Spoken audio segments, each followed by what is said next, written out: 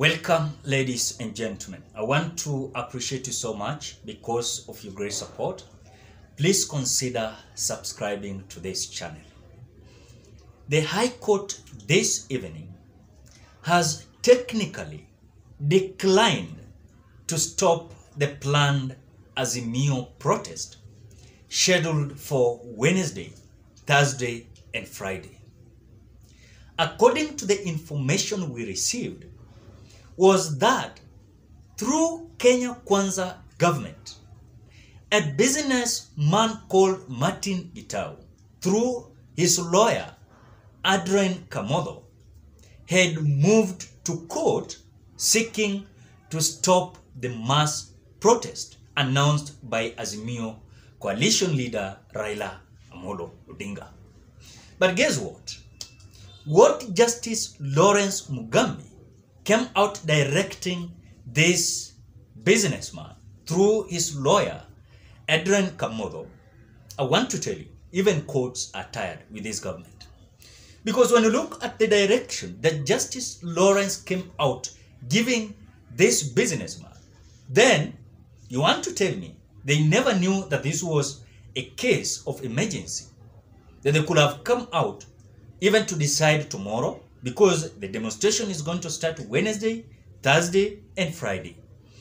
Look, when you look at Justice Lawrence Mugambi, has come out to direct that application and petition be filed in the next 3 days and response within 10 days, and set the hearing date for July 21 for further direction.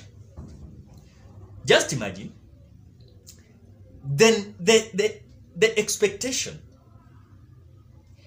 and the momentum behind this businessman going to court was that they're going to stop this demonstration that is going to happen starting Wednesday. But upon the direction of this the direction of Justice Lawrence Mugambi, he is saying that the hearing date is going to be date 21st, and that is going to be on Friday, if I'm not wrong. If the hearing is going to be on Friday, the demonstration is going to start on Wednesday. Is this a sabotage or not? Then it means that even what they are being told, that they should further document and reply the affidavit, is like now this is going to be served within 10 days. As we speak now, 10 days today is Monday. This may be next week.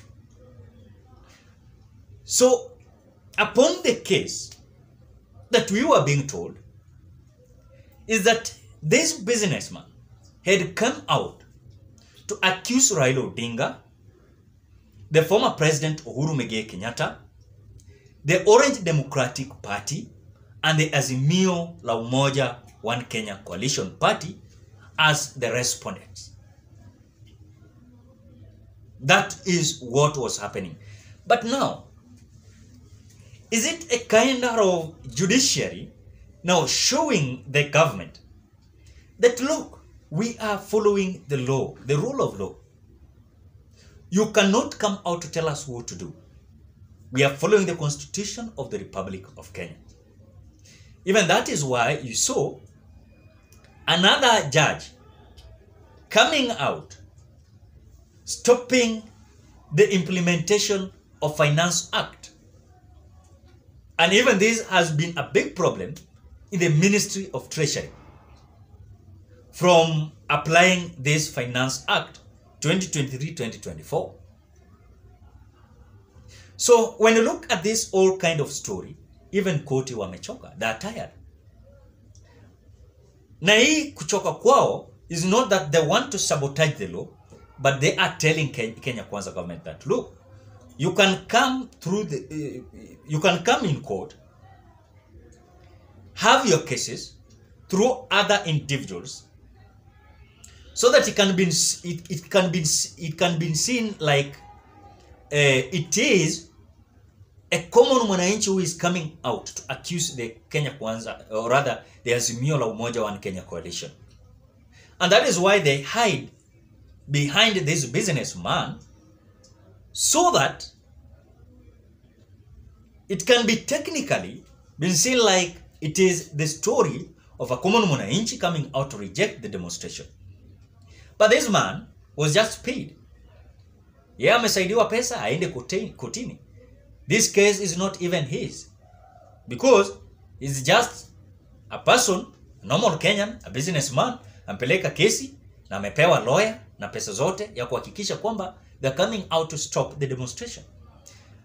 But all in all, one thing that you understand with this Kenya Kwanza is that they are so disparate, fighting all over their mind across the Republic of Kenya, in a way that to ensure they are going to dictate everything. They never knew that this judiciary is an independent institution, that you cannot command, you cannot direct them on what to say, you cannot tell them how to interpret the law, or rather to tell you what to do. So for them, this is just a kind of sabotage. To Kenya Kwanza, this is just a failure. So they should expect that now it is a cause of the people. And that is something, and even if the judge could have come out, if the judge could have come out to decide on this case, mark my words, they could have come out to direct Kenya Kwanza through this businessman, because I know it is Kenya Kwanza who presented this case in court through a businessman called Martin Gitau, through the lawyer they provided for this businessman called Adrian Kamodo, so that they can fight this Azimio's maandamano. But all in all, still the law could have been applied, because that law that this judge could have come out to interpret for Kenya Kwanza, it is the same as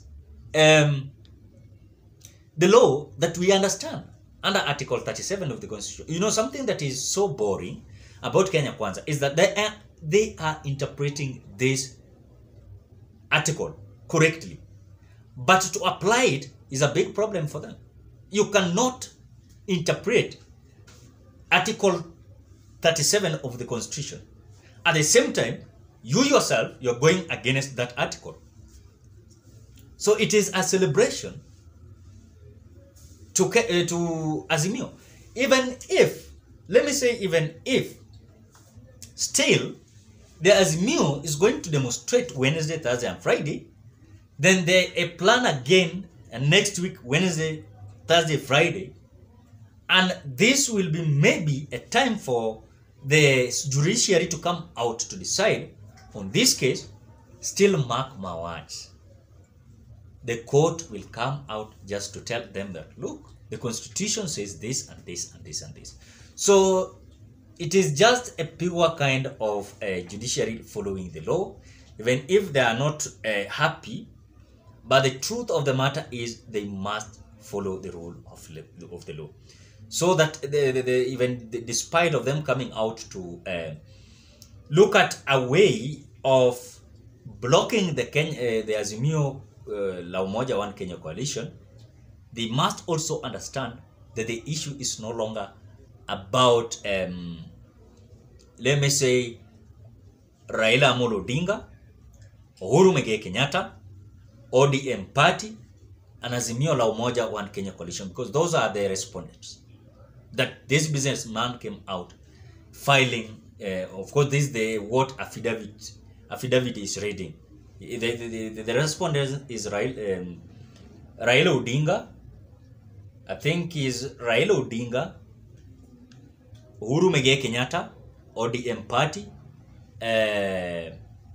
Azimio La Umoja One coalition, Azimio La Umoja One Kenya coalition. So that is whatever the news that we are receiving. But again, I want to ask you a simple question. You want to tell me that Martha Koome does not understand it? You know, she knows that there is the judgment that this judge came out to say, because these people always have the reference, and this reference is always intact.